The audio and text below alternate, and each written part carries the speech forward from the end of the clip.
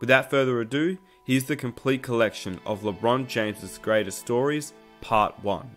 We play in different eras. He's an unbelievable player. Yeah, he's one of the best players in the world, if not the best player in the world.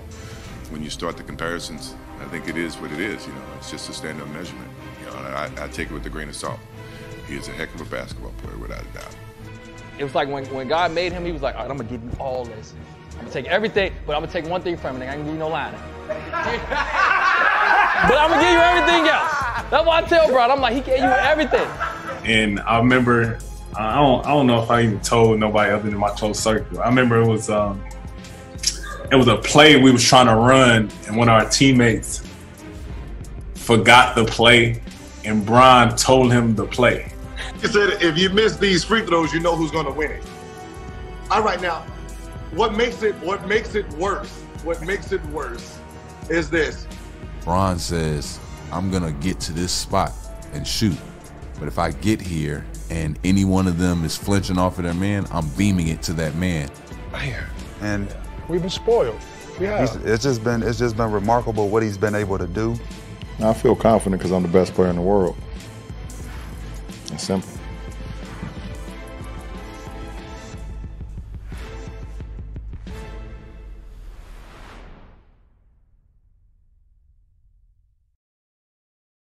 For years, I always caught so much flack, us being the better team or whatever we was at one point in the Eastern Conference Finals, and people not realizing, like, it's tough to get past this motherfucker. I don't care who you are, you know what I mean? And see him come to the West and be able to do the same thing, it's a testament to his greatness and, his IQ to the game when he go out there and play. I remember, like you said, 16 when we went to the Eastern Conference Finals, we won game 3 and 4, and it was like a whole nother mindset click for him. And the players to coach against, and one most difficult and going through in the playoffs was LeBron James. This guy was looking in your mouth like right there and just it was telling the players exactly what was going to happen on the play that you called. And I remember, I don't know if I even told nobody other than my close circle. I remember it was a play we was trying to run, and one of our teammates forgot the play, and Bron told him the play. But I was also in the gym when I watched him on the floor against Toronto tell Patrick Patterson where he was supposed to go on the play they had called out of timeout late in the fourth quarter. He's like, no, Pat, you're supposed to stand over there and you're going to pin down for DeMar over here. Wow.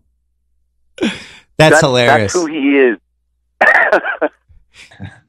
Like, it was some crazy shit. It was some crazy stuff. We called it a play. He was like, what? And Bron told him what our play was, and it just shows you, like, how locked in this dude be when it comes to the winning time, man. And you see it when he out there on both ends, man.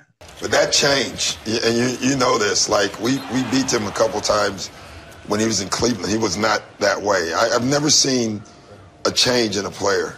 I knew we were in trouble in Miami when we were coaching. When he was in Cleveland, he was just playing basketball. Right. We get to Miami, and he's in Miami now, and he's calling our plays out. He's staring over at our bench. He's reading stuff, and I remember saying, "Oh, this is not good." There are a lot, and Dwayne brings it up. When you're drawing a play in a timeout, as an opposing coach that one guy can screw things up for you. I know you know the famous, free throw, LeBron.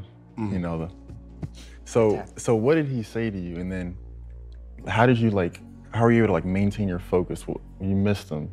We were respectful there, but missed him, but how did you lose sight for what you were trying to do? Make the free throw and then.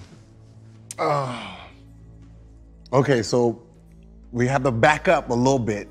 All right. Because I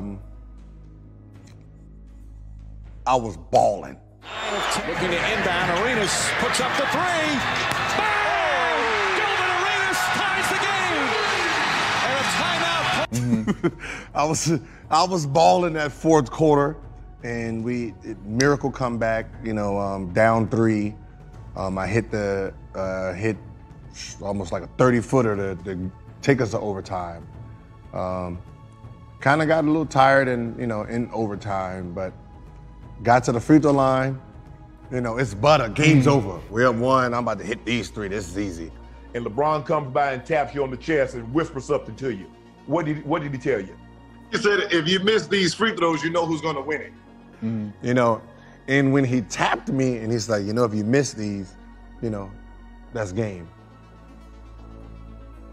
And for that 1 second, I became human and thought about it. All right, now, what makes it worse is this. So because we gamble at LeBron's house, me, Damon Jones, that was our group. Right. So Damon Jones was horrible. Horrible. He was horrible. Horrible at cards. So he owed me money. So I always used to say, every time we played them, I always used to scream out, the landlord's here. The landlord needs his rent money. Right. So every time we came to town, shoot around, I'm yelling it. The game, I'm yelling it. That's all I yell. So I told the coach, hey, anytime you put Damon Jones in, I'm going 1-4 flat. He owes me money. Until he pays me my money, 1-4 flat. He's going to be a liability out on this court. And that's what I did every time he came in, 1-4 flat. So he stopped playing. So he doesn't even play in game 6. So when he whispers, you know who's going to hit it, everybody assumed it was him. I knew what he was talking about. And it had me thinking about it. And